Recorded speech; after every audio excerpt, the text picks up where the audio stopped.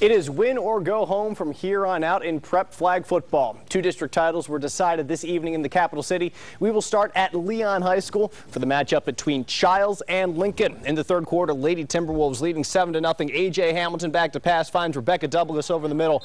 That's a touchdown, makes it 13-0 Childs. Into the fourth quarter now, Lady T-Wolves receiving the punt. Little bobble right off the bat. Hamilton gets it, then a little bobble herself down the sideline, but reels it in. No one grabs her flag, nobody catches her. She's off to the races into the end zone. Childs wins 20-7. They're district champions. They will move on in the playoffs and will face the winner of this game. FAMU DRS hosting Rickards at the FAMU intramural fields. First quarter, Baby Rattlers ball. Regine Gardner looking over the middle to Aaliyah Barrington, makes the nice catch. Then no one on Rickards is going to catch her all the way down the field for the score. An early lead for the Baby Rattlers. Later in the quarter, FAMU again. This time Gardner looking deep over the middle. This one though picked off by the Lady Raiders secondary. Not enough offense for Rickards today. FAMU wins 27-6. They will host Childs Saturday at 6 o'clock.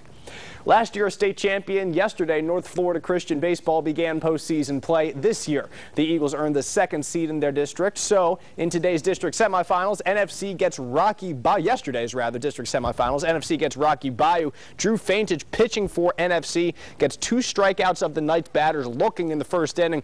No hits, no runs. So NFC went to the bottom of the first looking to take the lead. Here with the bases loaded, Jarrett Barnes rips one into left field. Nick Holmes was on third. He comes in to score easily. Carson Sands just a little bit behind him. A 4-0 lead for NFC at that point. Then later in the inning, Graham Hartsfield rips one into right field. This one going to get past the fielder. That ends up being a triple. Michael Wallace scores from first. Eagles win 11-1. They will face McClay on Thursday for the district championship. That's a wrap on your Wednesday morning Sunrise Sports. Now back to the news desk.